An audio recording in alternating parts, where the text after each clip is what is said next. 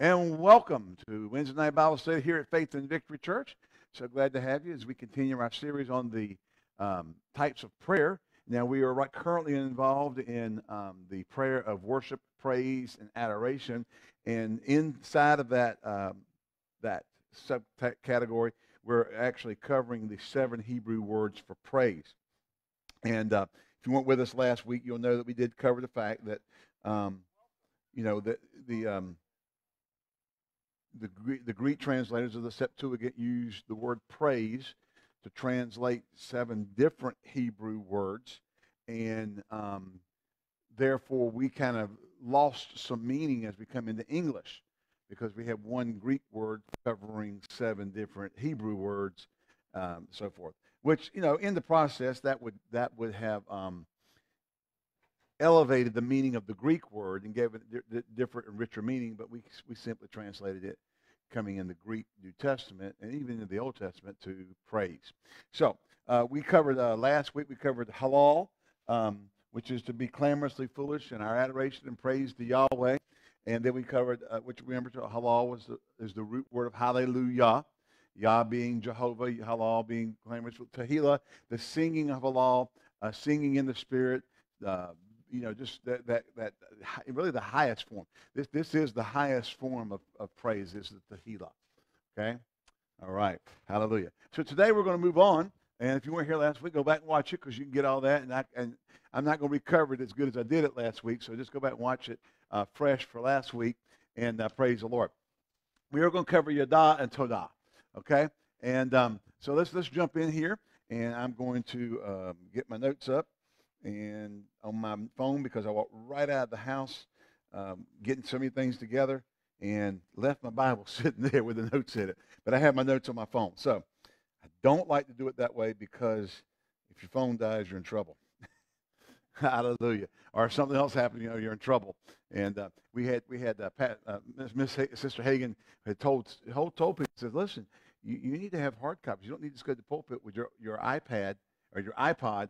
Depending on that, you're going to end up in trouble. And somebody had done it and went up, and their iPod.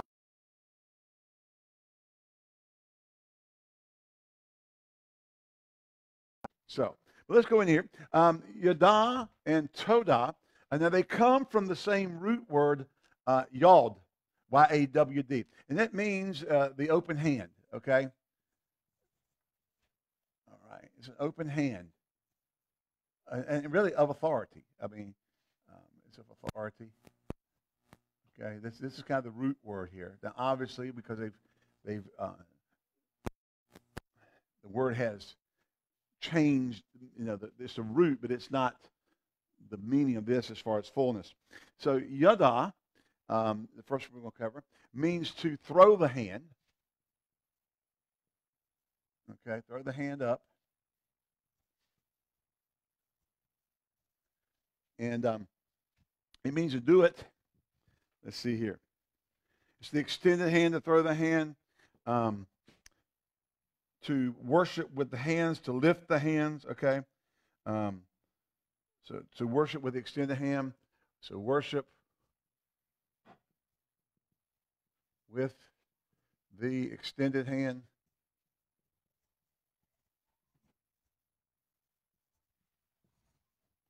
All right? To lift the hands.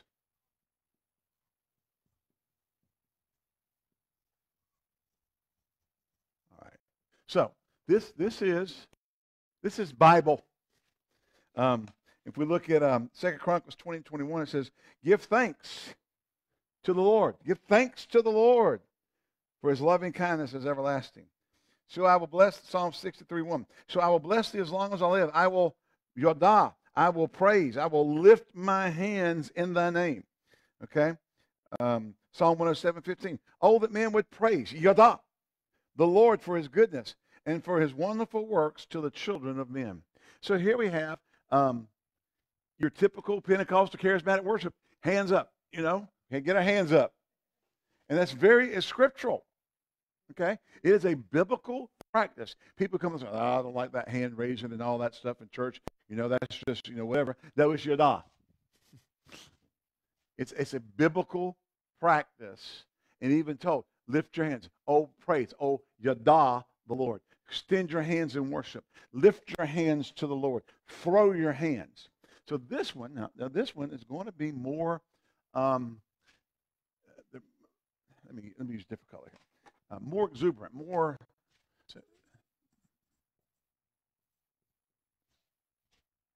exuberant. That's not right. That is not right. Just exuberant. More exciting. Exuberant is the word I want, but I cannot remember how to spell it off the top of my head. It's exuberant. So exuber. Yeah, okay. Ant. Okay. I wanted to put a U there. That's why I thought that's not right. That two U's there. Okay. Exuberant. This is more exuberant. Okay. It's a you come in church and you're just start, oh God, you're great. Oh, I magnify you. See, we're throwing the hands. We're lifting the hands. We're worshiping God with extended hand. Okay? All right. And so this is one of the things that we do. And if people who don't, or and I'm not criticizing if they don't. What I do criticize is them saying that's not scriptural, or that's emotionalism, or that's we don't lift our hands. We got to do that for that kind of stuff. No, it's biblical. You see, I like to be biblical. Amen. I like to follow the Bible. In everything that we do. We don't have a Hebrew word phrase for smoke shows and light shows. Okay, so if I can't come back and say, well, that's biblical. I don't have one for it. All right. Okay. They didn't have well, their only smoke show was the glory showing up, and the only light show was the fire of God on the mount. All right. I think that kind of fire and light smoke show is perfect. What do y'all think? Okay. So this is that praise, that worship, that exuberant, throwing the hands, lifting the hands, their excitement there. Now next, let's go back to Tada. Now, like we said, both of these words comes from Yod, the open hand, and so it has principally the same root word, but it is more specific. This word takes on a more specific meaning, and it means an extension of the hand in adoration. So, an extension of the hand in adoration.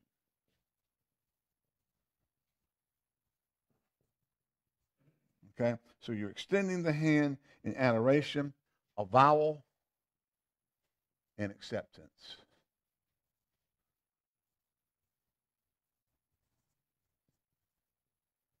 Now, what is this? This is more worshipful. This is not as much praising as it is worshipful. Okay?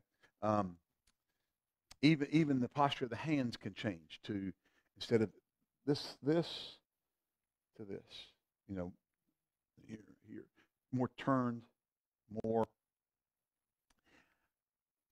reaching for in submission. Okay, your children coming to you, wanting you to hold them, but they don't come to you. Normally, they don't come to you like this. If they come to you like this, they're banging on you. They want something.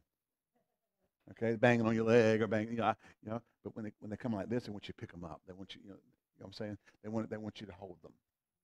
Okay, so this is more that. This is more that posture. Okay, so you're coming in. You have.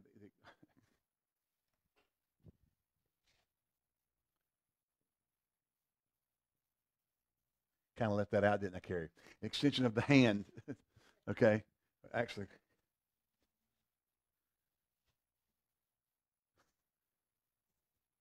There we go. Extension of the hand in adoration. Okay. Avowal and acceptance. It also goes on to mean this, that it is by application. And in application, it's a thanking God. This really fits in with us. For thanking God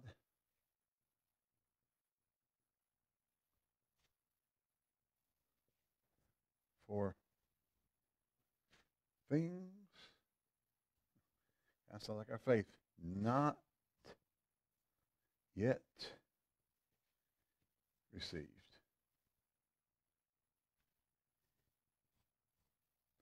as well as the things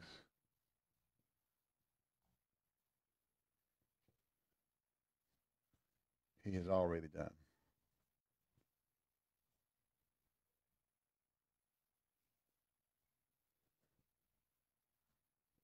Okay? Thanking God for things not yet received as well as things he's already done. Okay? Come with thank you, Father.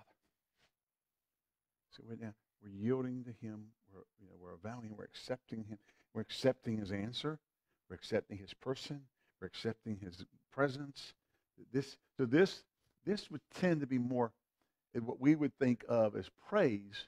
This would be more along the lines of what we think of as worship and intimacy. Okay? Although they're translated praise with the Greek, the English word for the Greek word used here, they were translated praise. This is deeper. It's more intimate. It's more worshipful than yada. Doesn't mean that yada is wrong. It's biblical. Okay, but there's different posture here. There's times to praise and just be exuberant with God. You know, I mean, to throw the hand, to worship. Glory to God, hallelujah, amen. God, you're good. Your mercy endures forever.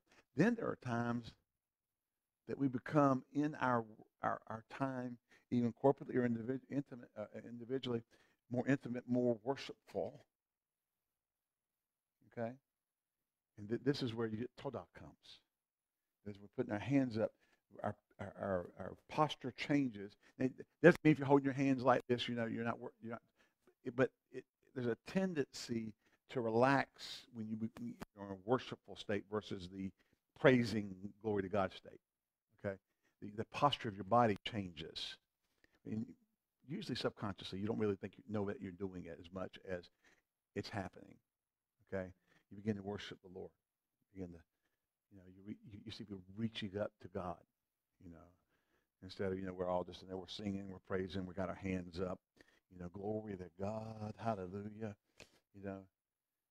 We're lifting our hands, we're waving our hand. That's more yada. But then we get worshipful. We become intimate with God, and you'll see people have their hands here. This is that posture I'm talking about. That's really representative of what we're talking about here. Okay.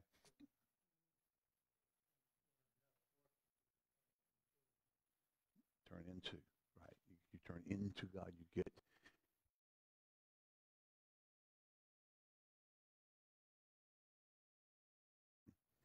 So yes, thank you, Joe. It's good. So we have Psalm 50:14 says, "Offer unto God todah, adoration, and pay thy vows unto the Most High." Psalm 50:23, "Whosoever offereth praise, whosoever offereth todah, glorifieth me. And to him that ordereth his steps or his conversation aright, I will show the salvation of God." And we know, lifestyle, how you conduct yourself, steps. Okay. So here we have our hands. Peter wrote and said, "Lift up the hands that hang down." We're to lift our hands.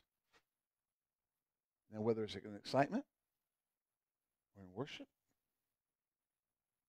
the mood of where you are in that moment determines that. Okay. I mean, sometimes you can't go, "I will now yada God. I will now todah God." You're getting a little too technical trying to think about that, as much as we're trying to teach you, show you that these are the things that they did and the things that we're told to do.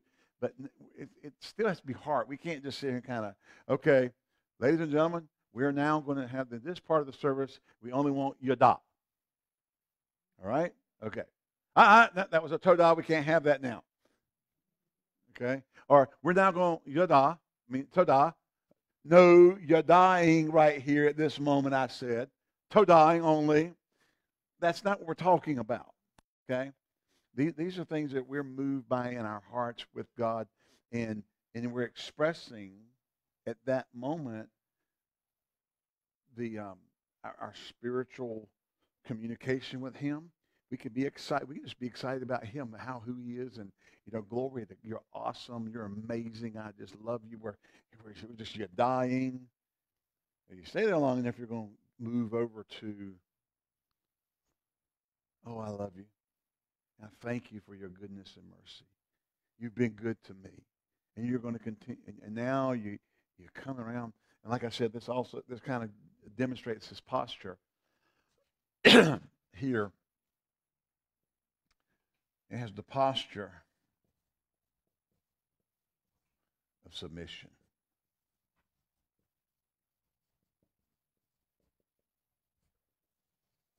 Okay?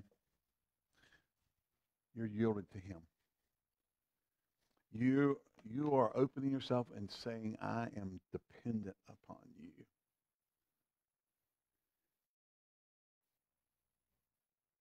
When your child wants you to pick them up, I'm dependent on you. Even when you're telling them to get down and walk. I've got one on the back, and you want me to carry you, Jesse. Yeah.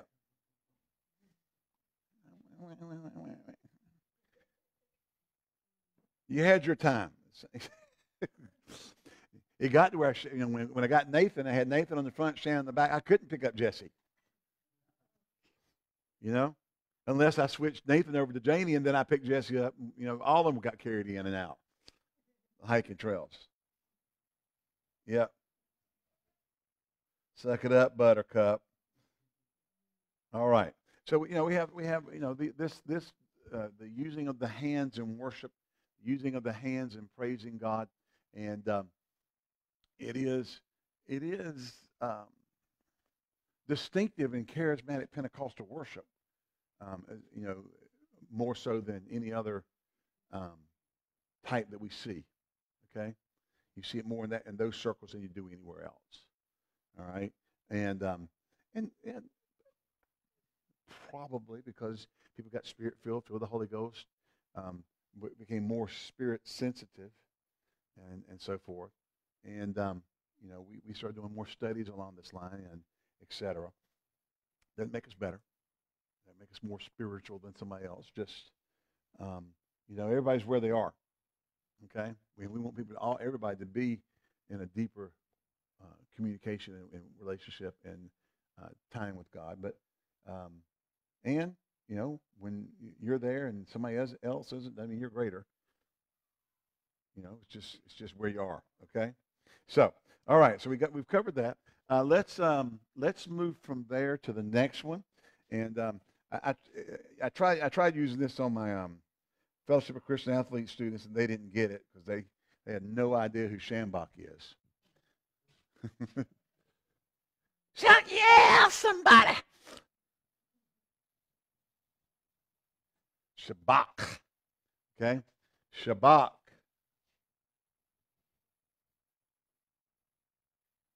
To shout. Listen, it's good to have a shout. Amen? Hallelujah. To address and allow to command. It's to shout, to command. Let's see here.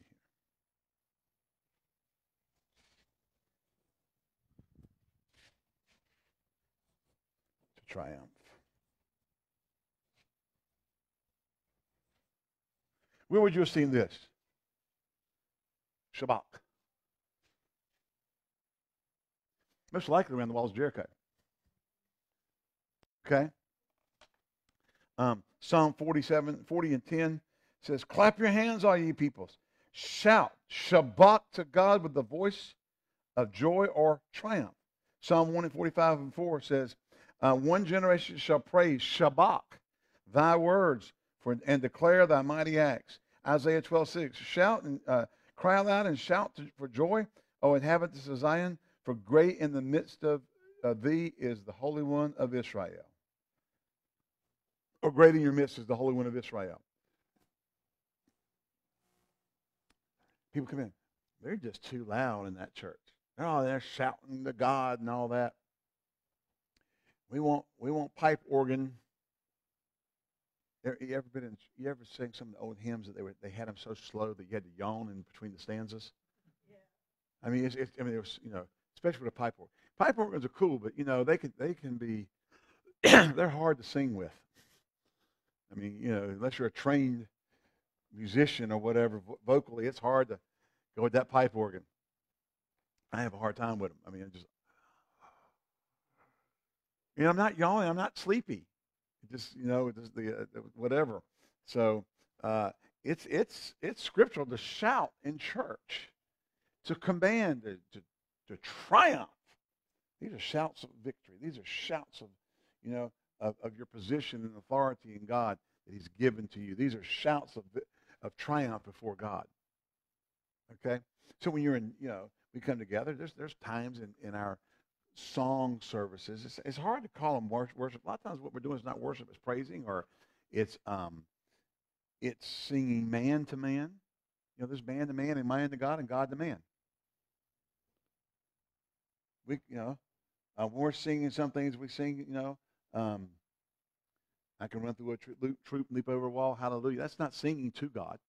We're really singing to each other. We're kind of encouraging each other about what we have in God and the victory we have in Him.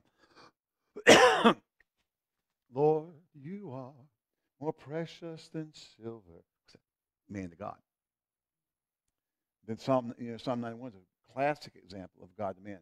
Because He set His love upon me, therefore I will deliver him.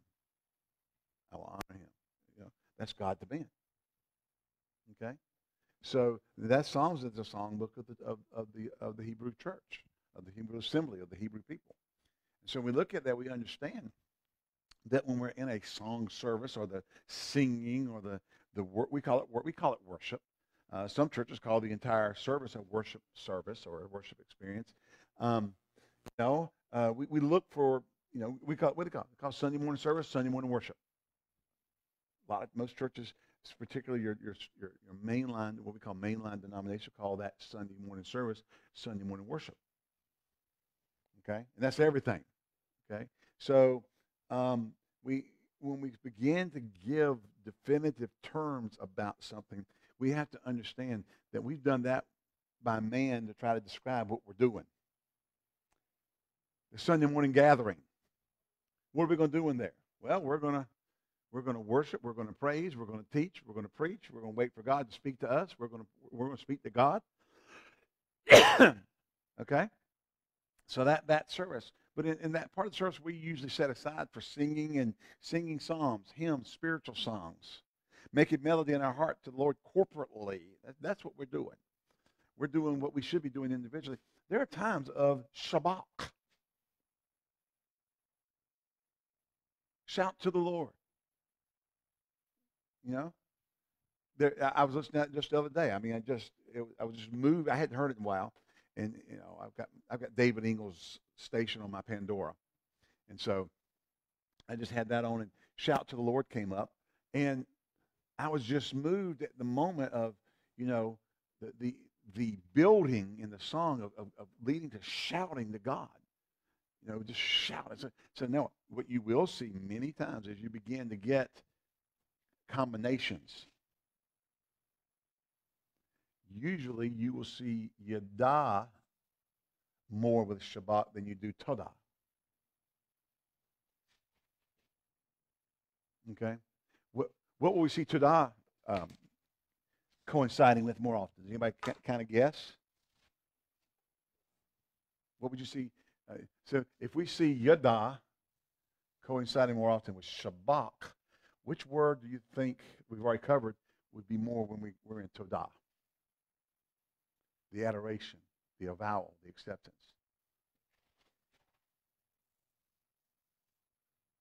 You'll see it more in Tehillah. Okay? So we begin to get these words in combination, these forms in combination. All right? And not necessarily, but you will see more of that. So you'll have the throwing of the hands and lifting of the hands and shouting and commanding triumph and Yada and Shabbat together. There's an exuberance. The atmosphere It's charged with an excitement of victory. But then in Tehillah and Yadah, when they're combining, and you have your hands, and you're in submission, and you're adoring God, and you're singing in the Spirit, and the atmosphere gets charged with intimacy. There's an intimacy. Yeah, well, both of them have emotions in them.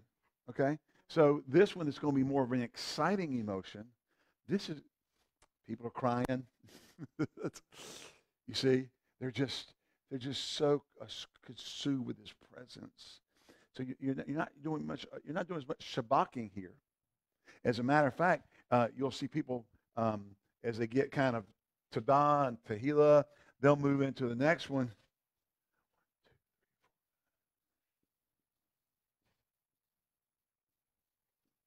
Barack, not Obama. To kneel, to bow. How many times have you been in a service where we went from the shouting and the lifting of the hands and the exuberance, and then we moved into Tehillah? Okay, and really, you kind of go, you get halal in here, and then now we've moved into. Suddenly, the shabak, the shouting is not there.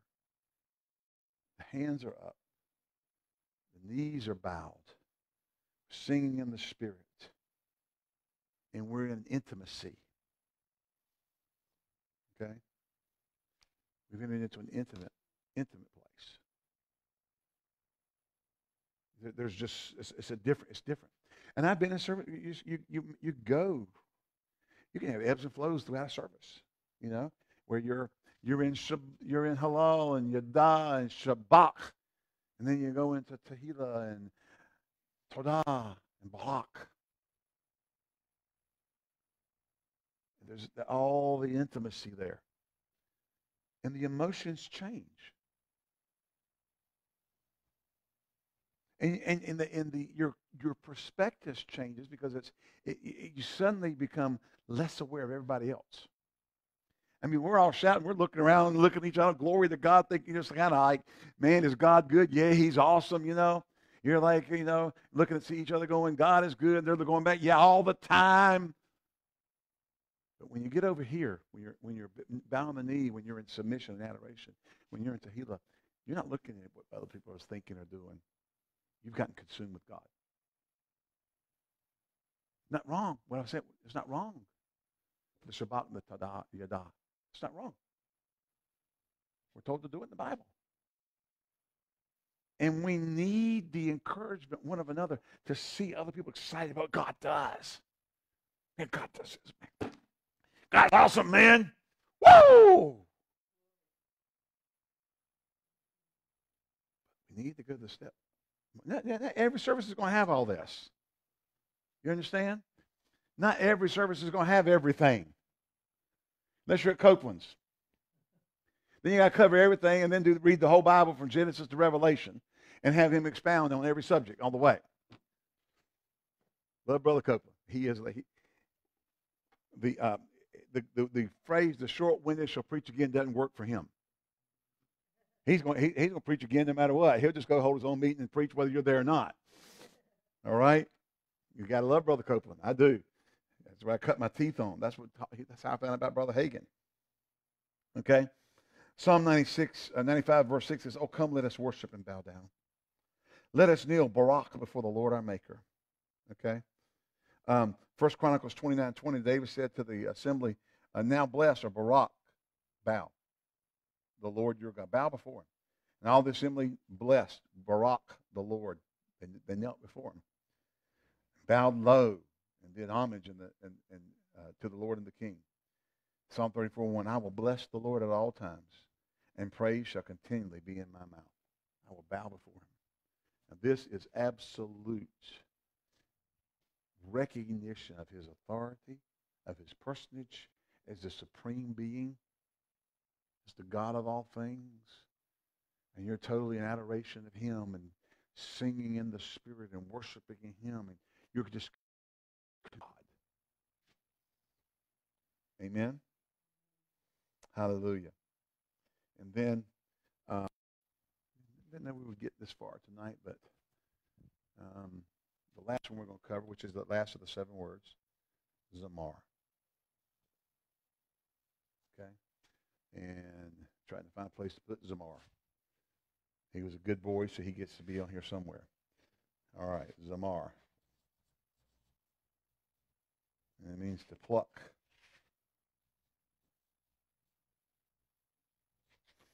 Dick, you'll enjoy that.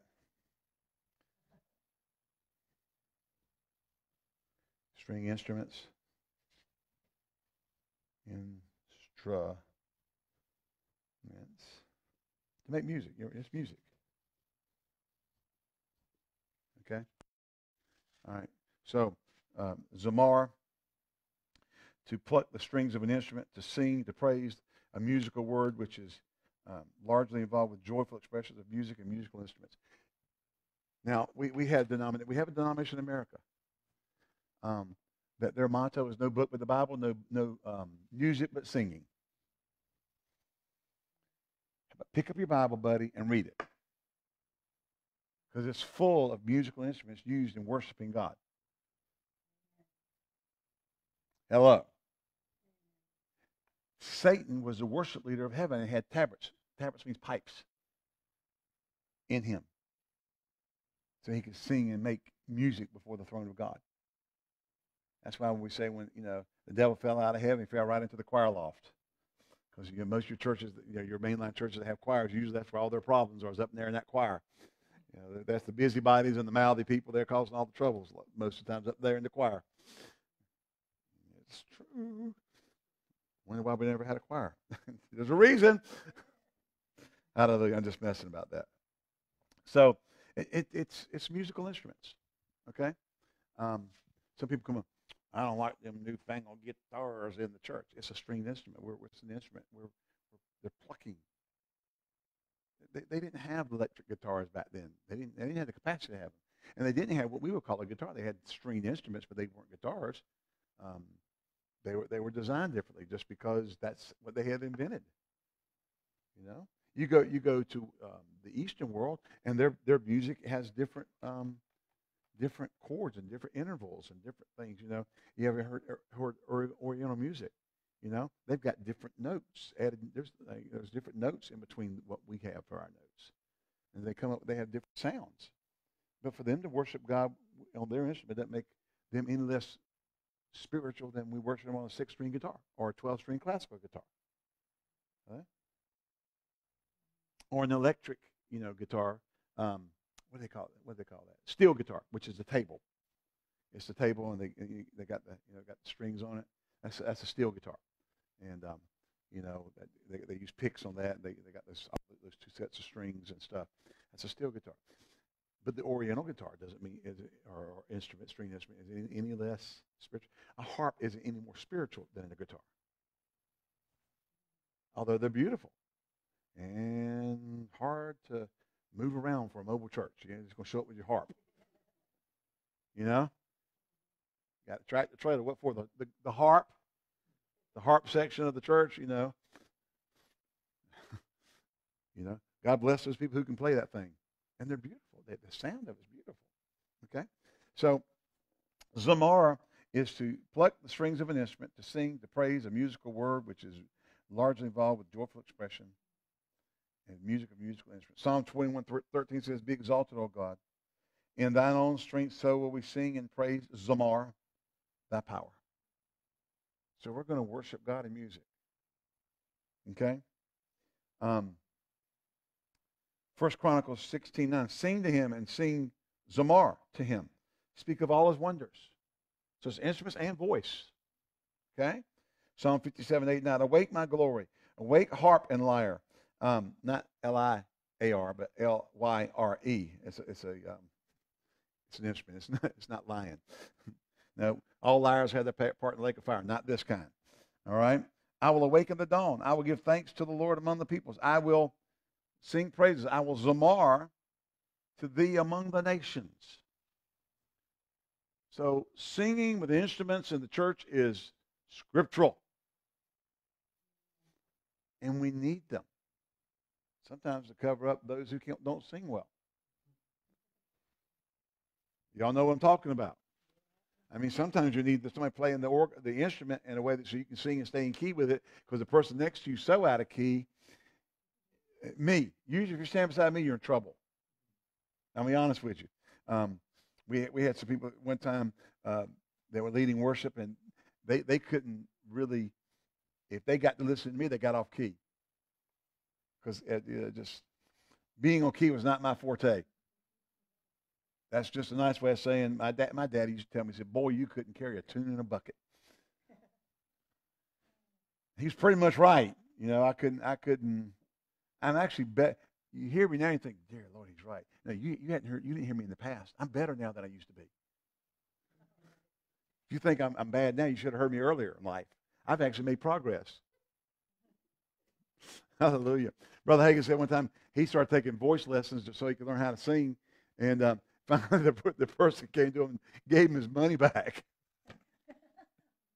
He said, I can't help you.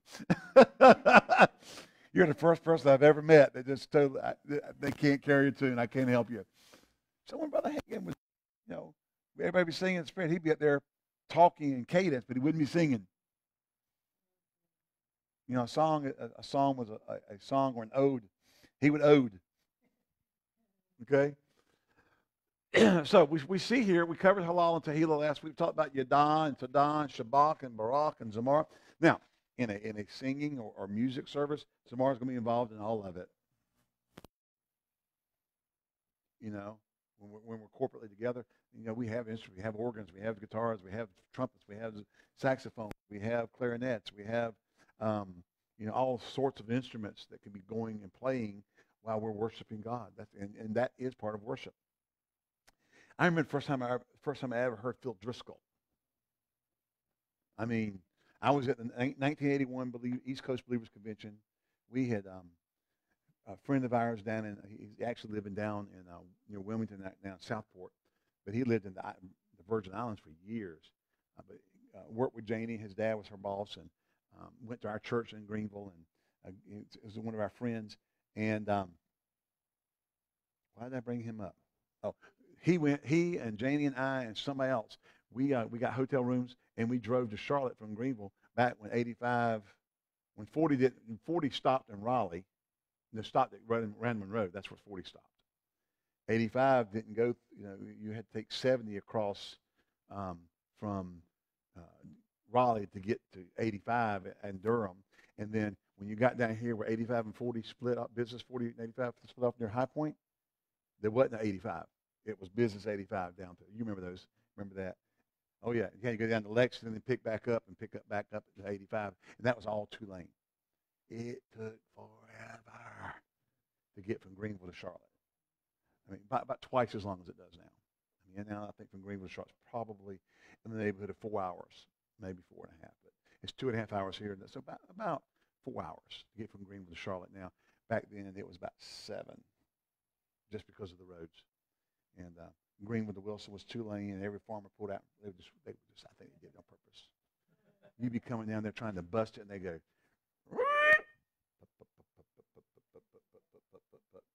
what are they doing? They're looking at the tobacco over here, looking at the tobacco over there. And they go about 300 yards down the road and stop, wait for all the cars to come by, even the one that was 3 miles down the road. And then they go back off the road, and you take off again, and you get another couple miles down the road, and took you forever to get to Wilson. Okay, back then. But we went down there. That was just a story for no reason. There was nothing to do with the sermon. Hallelujah. But we got down to Charlotte, and we were sitting in we were sitting out there waiting. We go early and get seats. We had to get there early. As soon as I opened the door, run in and get a seat as close as we could get it. Which wasn't usually close because there's so many people already there ahead of you. All right, and I can't spend the night out here in the middle of the parking lot. But we go early, and that one of the night services, this guy was long. long, curly-headed, half bald-headed guy walks out with a trumpet, and I think he's a roadie. He's like somebody setting up stuff. It sounds like Joe Cocker from Joe Cocker, Mad Dogs and Englishmen.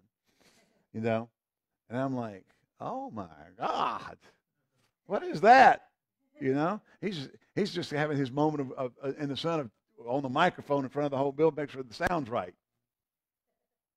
How wrong I was, because that night he came out. This, I believe, 81 was when he kind of got introduced to the charismatic world, the Word of Faith world, at that meeting. And Brother Copeland had him come out, and I'm telling you, he picked up that horn and hit the first note, and I mean, shivers went down my spine. He worshiped God with his instrument, that horn. And they asked Doc Severinsen one time. He used to be the trumpet player on the Tonight Show with Johnny Carson. And they asked Doc Severinsen, said, "What does it feel like to be the greatest trumpet player in the world?" He said, "I don't know. You have to ask Phil Driscoll." Yeah. So he thought Driscoll was the best at that time. So, but to say this, musical instruments, we're not no book with the Bible. I believe in the Bible. It's our main book. There's other books that have been written that help us understand the Bible. That mean they replace the Bible. They bring light. Okay. No music but singing. But there's instruments. God gave us instruments. He gave us the temple and the harp. They gave us wind instruments. I mean, God created that. And gave it. So Zamar is going to be involved in our worship and our praise worship experience with God, corporately and individually. You're at home. You feel like you're kind of feeling, halal, yadah, and Shabbat, and you put on some cranking Christian music. You know what I'm saying?